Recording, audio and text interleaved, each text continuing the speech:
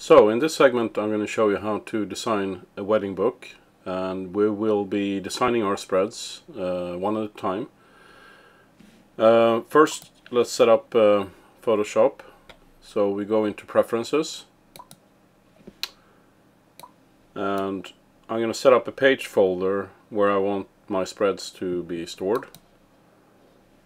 It's going to be in here, new folder, ENT, there, and save. If you noticed, I already have the default setting for the template folder. I'm going to use square templates, but if you have something else there for some reason, then you need to change it to your square templates folder. I'm also using the universal size, which is the most general thing to do, because then I can downsize my book spreads to some other square format. I'm purposely doing my book spreads too large, so I don't have to up-res my book spreads later. Right, so it's set up now for a square book. We set up the page folder and we're using square templates. So let's look at the photos. The very first spread I'm going to do last, because that's going to be a special case with my company logo and all. So let's go to the second spread, and I'm going to use some pictures of the groom here. So I'm going to select these three in Bridge, right click, and choose Add Images to Book Spread. This is going to give me suggestions for matching templates, and these are, hopefully, if you have unless you've chosen just one vertical, there won't be a matching template, because that's going to be difficult to put on a spread. So, but normally you would have some perfect matches and some okay matches. If you don't have any matches at all, you would have to reselect some photos, take one out or add something. Try again. Okay, so these perfect matches, they contain holes that match the orientation of the photos that I selected. So we got one vertical, two horizontals here, or we got another perfect match, which is incidentally just the mirror image of this first one. The OK matches contains some square holes, and they can accept a vertical or horizontal photo with some cropping, of course. So I'm going to go with this first template, and it's going to open it up, and it's going to drop the photos into these holes. Right. So let me turn off the guidelines here for a second, and I'm actually quite happy with the placing of the photos here. So I'm just going to choose a black background, and then I'm going to add a white border. I do that by clicking on the first one, shift clicking on the other two. You can see in the layers palette now they're all selected, and then I click on white border. If I want another thickness of the border, I can change it here with border width, but that's fine. So I'm just going to save the spread and call it spread 02.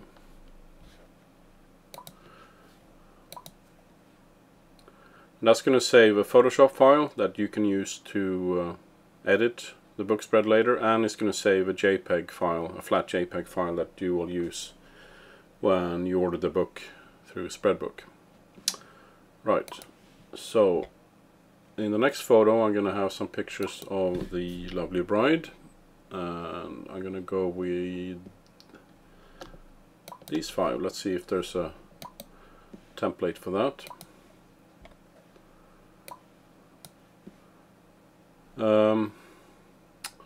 Right, I think I'm going to go with this one.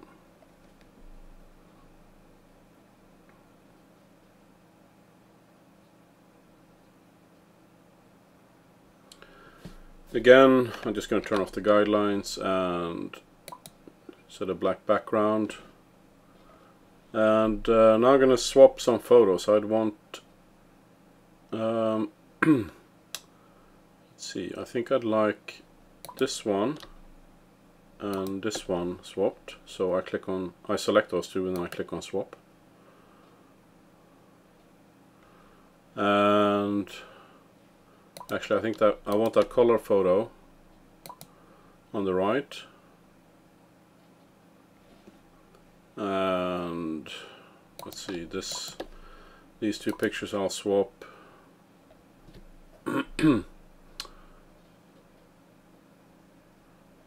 and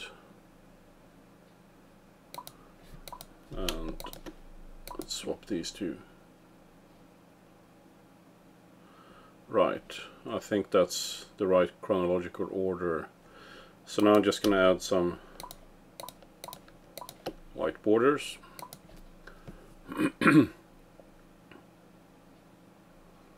There we go, and I'll save that spread as number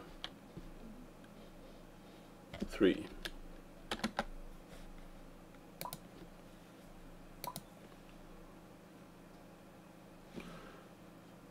Then I'll go back to Bridge, and my next spread I'm just going to use this photo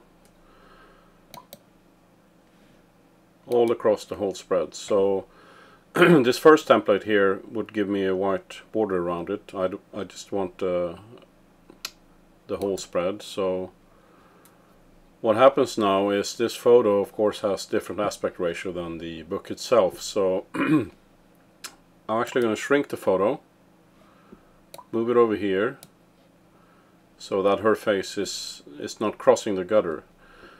And then I'll use a little trick. I'll select with the marquee tool the segment here of the wall, like that.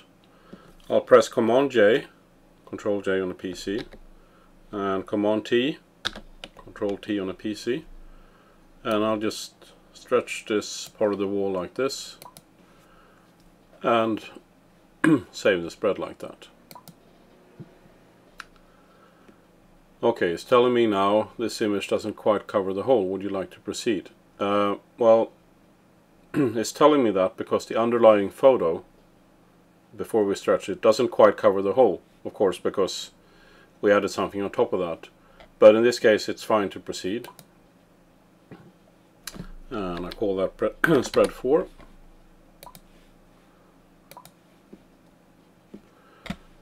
While it's saving that, I'm going to go back to Bridge, and on the next spread we'll have the bride meeting the groom for the first time. So I'm going to select these 4 photos here.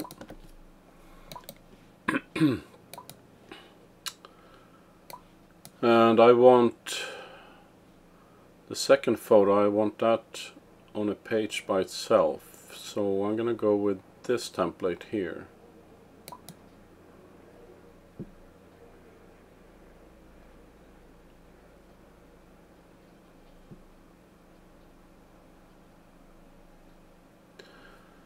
And I think these photos on the right here, they're not in the right order, so I'll select the bottom one and the top one, press swap. Now they're in the right chronological order, and I'm just gonna go to my black background, add my white border,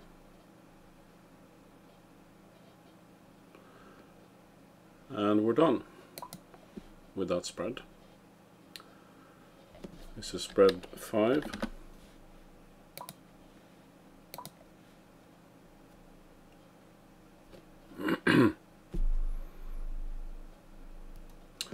Back to Bridge, and my next spread will consist of these 2 photos.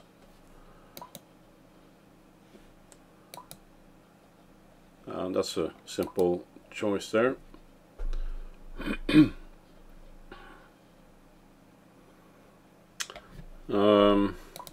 I'm just going to swap these 2. I want the dipping shot on the right. And this photo here, I like to enlarge that a little bit. When I press enlarge, it just enlarges the photo within the hole, and then you can move it around, of course, in the hole. And let's set my black background, white border, and save this spread, which is number 6.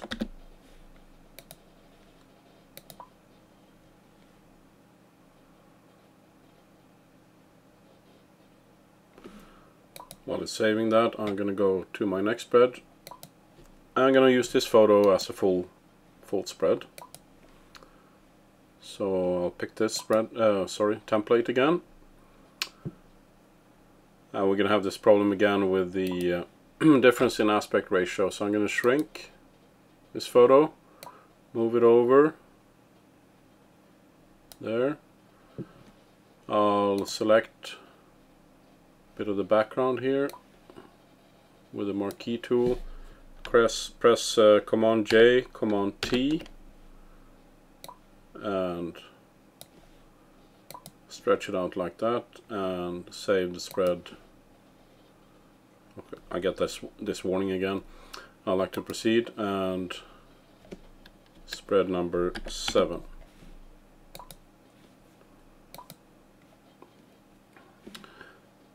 While it's saving that, move on to the next spread, and these will be the photos before the actual ceremony. So I'm going to use 1, 2, 3, 4. Let's see if we can find a template for those 4 photos.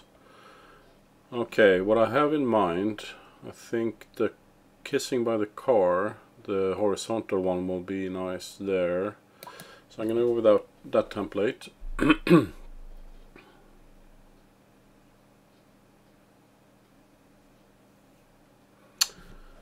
Right. I think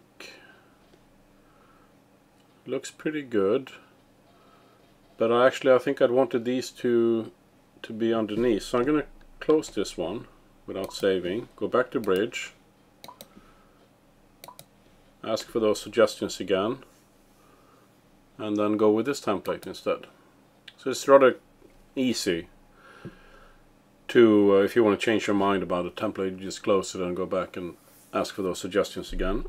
Okay, that looks pretty good. Black background, select these 4 and add the white border. There's nothing essential here crossing the gutter, so I'm going to save this spread as number 8.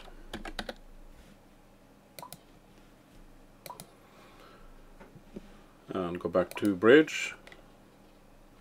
Now it's time for the ceremony. I'm going to try to squeeze in quite a lot of photos in here. I think not that many, but walking into the church and the exchange of the rings. So there will be, yeah, let's see if there's a template for this.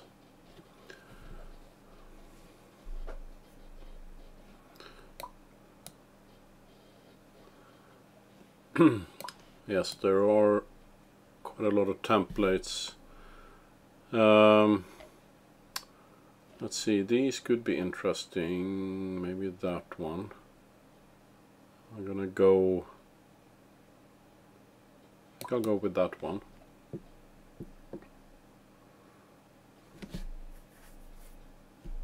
So most of the time you'll just be swapping photos, enlarging them, adding borders, change the background color. That should be it, really.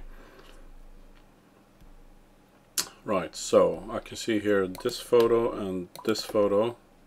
I'll swap them. And this walking into the church, I think this photo and this photo needs to be swapped. Trying to remember the order of events that day. Of course, these 2 are out of order, and the kiss is the last thing to happen. Okay, so that should be fine. Black background. 1, 2, 3, 4, 5, 6, 7, 8 photos. Oops, I accidentally moved them, so I'll just go back to in the history list. a quicker way to select, if I turn off the guides, if you want to select them all, you can just drag around here and that will select them all. And then add a white border.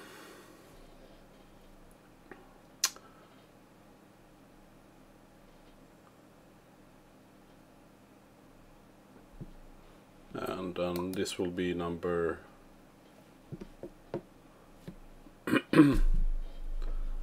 spread number 9.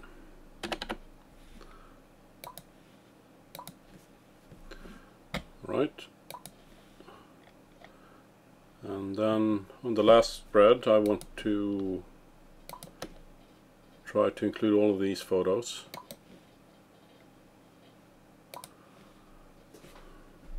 Okay. Well, I want them coming out of the church. Should be, let's see, I might have to go to one of these OK matches. Let's see, possibly this one, I think. It's a matter of experience trying to see roughly where the photos can go, and don't be afraid of experimenting. I mean, if the suggested template doesn't work quite as well, then you just go back and choose another template, or you can design your own templates, which we'll show in another video. Right, so obviously these first two photos we need to swap because you need to walk out of the church before you have rice thrown on you, and I'm gonna have that one and that one, these two photos swapped. Right, and then there's, let me zoom in here, there's this group photo here that I'm going to move up a little bit. And if you notice here, there's a little black gap here. You can see the template hole behind. If you just press drop, ProAlbum Designer will realign the photo in that hole. So these last two photos, they look pretty good. They're about the same size and height there. Okay, so I think we're fine there. Just add black background.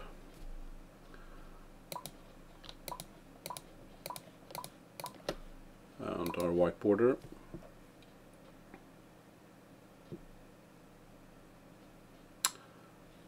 And this will be spread number 10, I should put. Yes, number 10. Still haven't done the first spread, so for the first spread I'm going to use, we normally use like a cover album we're designing it. There won't be a cover to print on, but the very first spread I would like to have a picture of the bride and groom with the with their names and the name of the church. So I'm going to go into preferences and choose another template folder. Sorry, my templates, and save. And now when I go into Bridge, pick this photo, and I will just get one suggestion because there's only one template in there that holds one vertical photo. This is something I designed for our company, so it's got a just one hole for the bride and groom, and then here are already written in the font that we usually have the name of the bride and the church. So I'm gonna go in here and write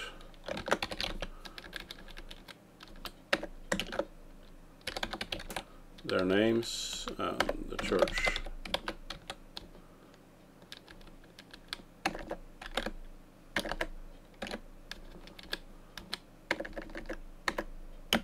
Okay, let's fake it like that, and okay, and then I'll save that spread as number